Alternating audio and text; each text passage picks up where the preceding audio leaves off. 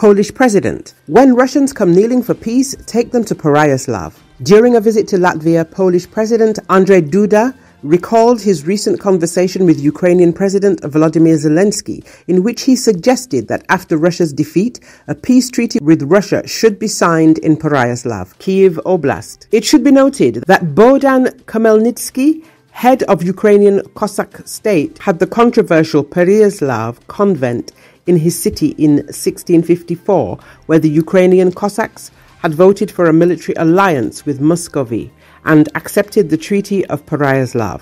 It has resulted in a chain of historical events which led to dissolution and then termination of the Ukrainian state by Russian Empire. Duda emphasized that he deeply believes in Ukraine's victory over the hated enemy. I said, Volodymyr, looking at our history, at how our paths have once diverged, I would like to ask you very kindly, when you defeat Russia, when the Russians come kneeling for peace, take them to Pereiaslav and let them sign a peace treaty with you there and thus cancel all those years of Soviet and Russian influence and slavery from the time of the Tsar until recently, from which you are now defending yourself again, Duda said. Earlier in January, Duda urged the West to increase its military support for Ukraine as a key moment in the war against Russia could come in the coming weeks.